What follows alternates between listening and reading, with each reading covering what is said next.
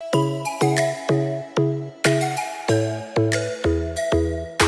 everyone, welcome back to my channel. I am finally back with another video. Today I'll be sharing with you everything about sublimation printing, from converting the printer and setting it up, the supplies you need, and lastly, I'll be walking you through my first sublimation project, so make sure you stick around till the end of the video to see how I put this printer to the test. Sublimation printers are more pricey, so converting your own printer is a great affordable option to create the same sublimation projects. I started by unboxing my printer. This is the Epson EcoTank 4700. For sublimation, you can convert any EcoTank model, but the most commonly used by crafters are the 2720, 4700, and the 15000, which has the ability to print larger designs. You want to make sure you purchase a brand new printer for this because we will be filling it up with Sublimation ink. So I don't really recommend using an old printer that has been previously filled with other type of ink since it would be difficult to properly clean it out. The printer does come with these inkjet bottles, but these are not for sublimation, so we will be switching them out for the correct ones later on. I removed all of the packaging and tape to reveal the printer. I love how it feels very sturdy and looks nice as well.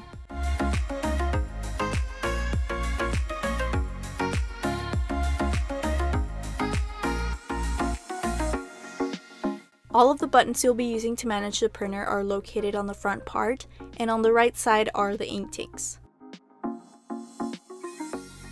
Like I said earlier, I'll be switching out these inkjet bottles for these Cosmo Sublimation ink bottles instead.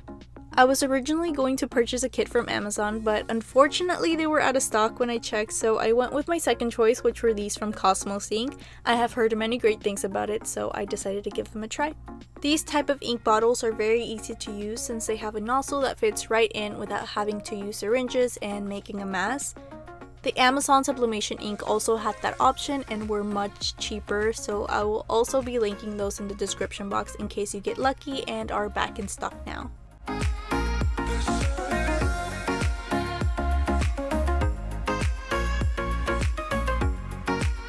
Carefully remove the cap and the packaging on each of the bottles, then screw them back on once you are done. You can wear some gloves to prevent getting ink on your hands in case it gets a little messy.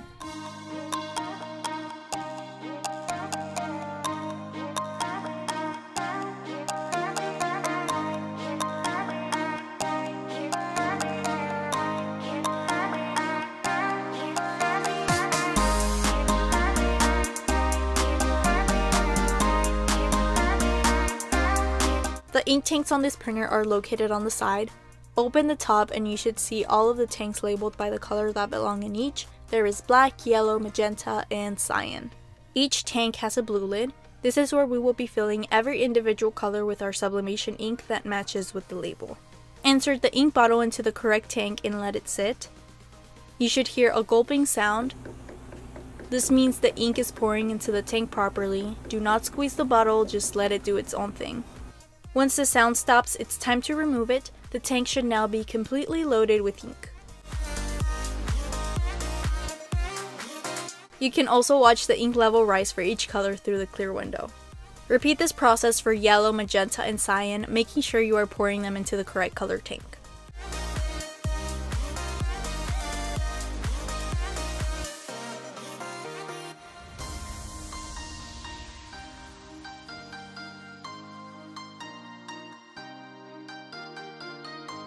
Clean the tanks to make sure there was no leaking. Once you have finished filling up the tanks, we are ready to plug it in and set it up. When you turn your printer on, it's going to ask you to fill up simple information such as your language, location, time, and date.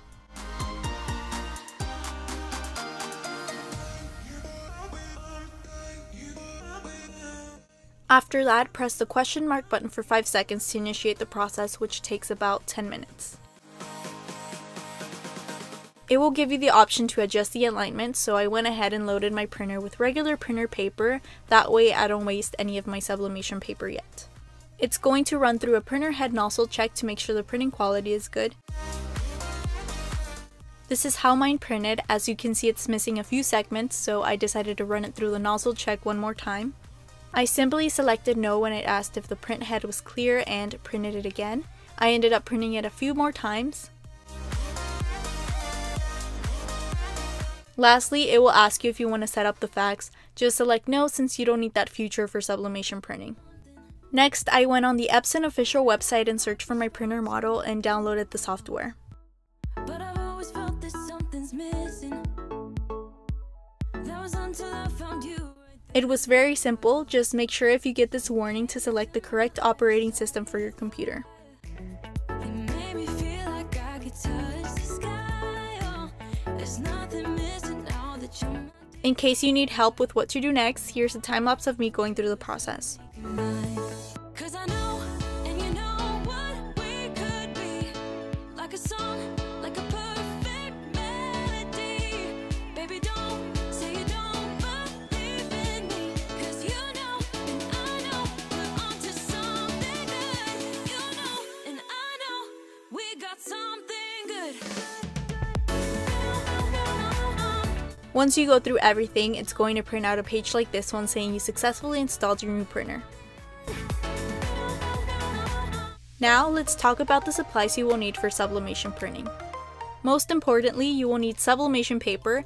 I am using this A-Sub sublimation paper from Amazon. It comes with 110 sheets. They also sell them in a variety of sizes depending on which printer you own. This one I have is 8.5 inches wide by 11 inches long. To improve your printing for this particular sublimation paper, go to the printer settings, set the paper setting as Premium Presentation Paper Matte. This will allow the paper to absorb more ink and provide better quality results. Next, you will also need heat-resistant tape to hold your prints in place while you use the heat press. This semi-automatic tape dispenser is optional, but in my opinion is an absolute game changer. It's so convenient because it cuts the perfect pieces of tape and it saves you so much time when taping your sublimation projects.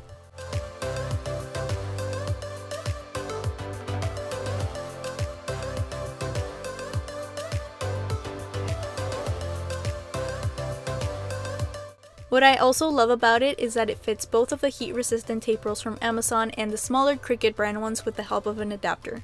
Every time you need tape, you simply twist the knob on the side and it cuts them for you. It's so easy.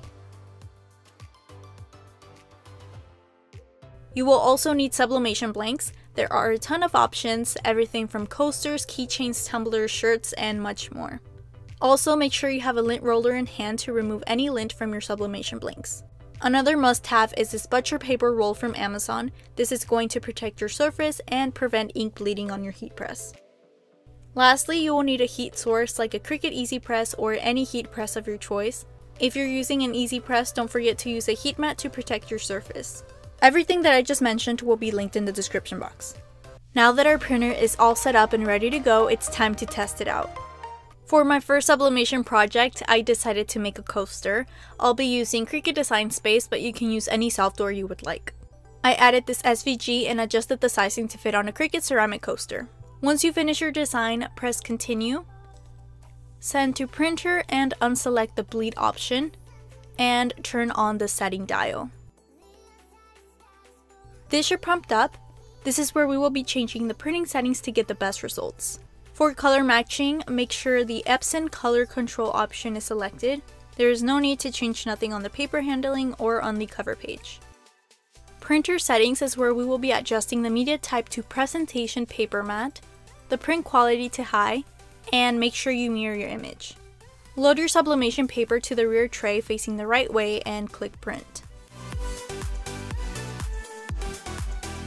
As you can see, the design printed with the colors a little bit more faded compared to the original SVG, but don't worry, this is how it's supposed to look. The colors will become more vivid once we sublimate it onto our blank. After trimming your image, place it on the coaster and use heat-resistant tape to set it into place so it doesn't move around.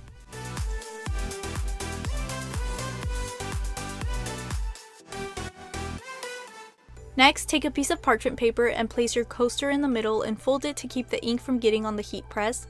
I added a Cricut Teflon sheet on top to add an extra protective layer. Set your heat press to the correct temperature. For these coasters, I set it to 400 degrees Fahrenheit for 60 seconds. Place your heat press directly on top of your blank and let it sit until the time is up. Make sure to not move around, just add direct pressure. Once it's done, let the coaster cool for a few minutes and remove the paper to reveal your finished project. Look how beautiful the colors came out. The process was very simple and easy. The thing I love about sublimation is that the ink is permanently infused into the blanks, which I find very neat. I am so excited to create more projects with my sublimation printer. So that is all for today's video. If you've been interested in getting started with sublimation printing, I hope this video helped you decide if this is something you would like to learn. I promise it's not as intimidating as it seems. It's very fun and simple to set up. If you aren't already, don't forget to subscribe for more videos. Thank you so much for watching. See you guys next time with a new DIY.